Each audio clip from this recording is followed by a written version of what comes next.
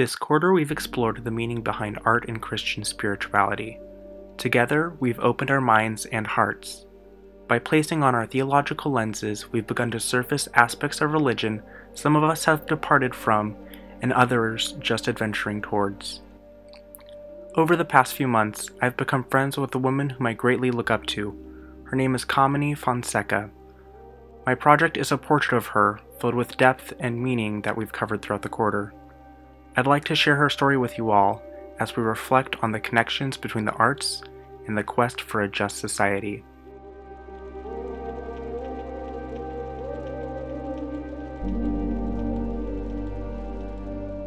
To escape havoc at home as a child, Kamini found herself fleeing to nature. She described the feeling of the earth as an overwhelming sense of clarity and serenity.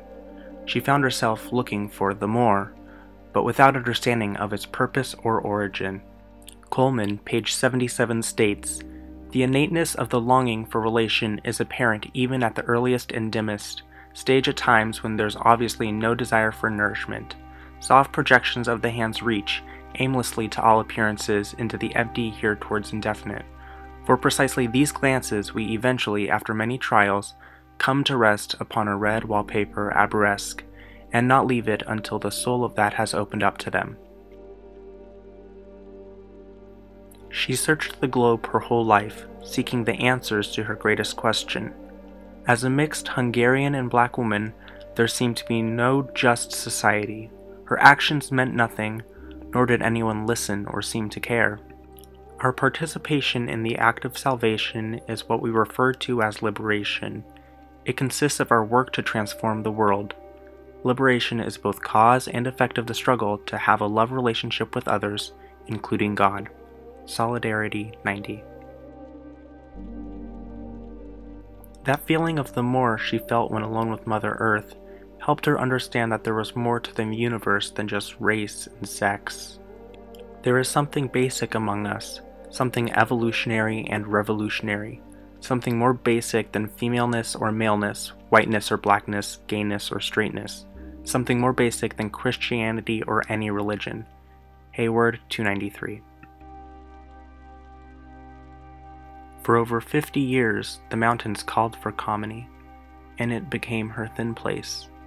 We are living in a world that is absolutely transparent, and God is shining through it all the time. This is not just a fable or a nice story. It is true. If we abandon ourselves to God and forget ourselves, we see it sometimes, and we see it maybe frequently. God shows himself everywhere, in everything, in people and in things, and in nature and in events. It becomes very obvious that God is everywhere and in everything, and we cannot be without him. It's impossible. The only thing is that we don't see it. Borg, e-text page 8.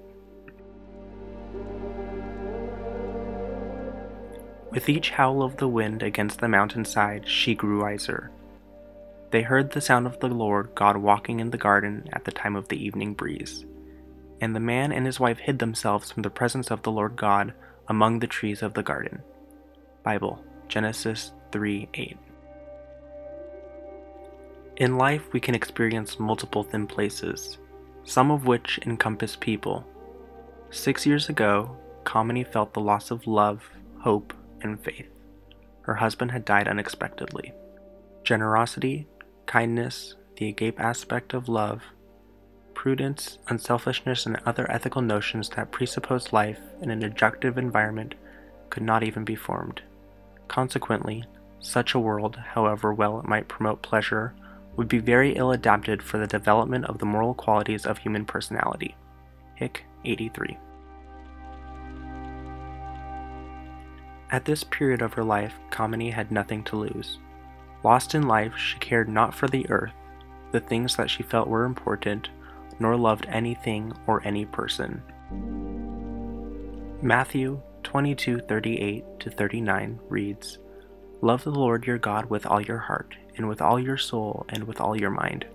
This is the first and greatest commandment. And the second is like it, love your neighbor as yourself." Shortly after her husband's death, Kamini began to experience seizures, aneurysms, and had to undergo more than 5 different brain surgeries. She began to lose sight of herself. It is during our most vulnerable and darkest times we begin to realize within ourselves who we are and what our path may be. The darkness will eventually become a mesmerizing sunset. Citing Gablick 164, and by giving one a sense of the possibility of what there is outside of one's control, outside of one's intentions and in the darkness, it offers the possibility of grace. I believe grace is possible, and I believe that the writing and art can inspire grace. It took Kamini 3 years of recovery to climb another mountain or feel love again.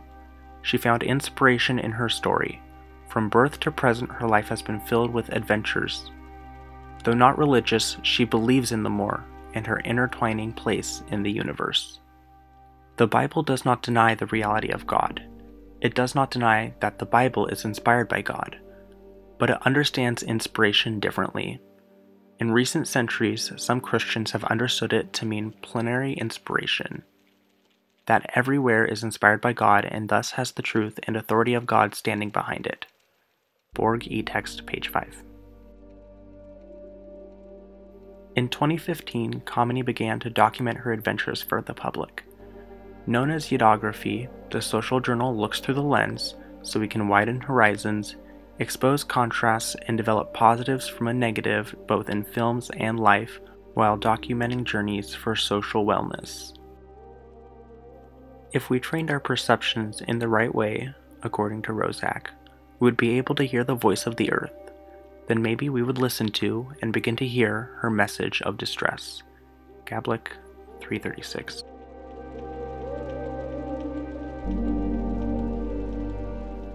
No matter the path you walk or the adventures that lay before you, we all play a role in the universe. The speck we call home relies on all our actions as to the generations that lie before us.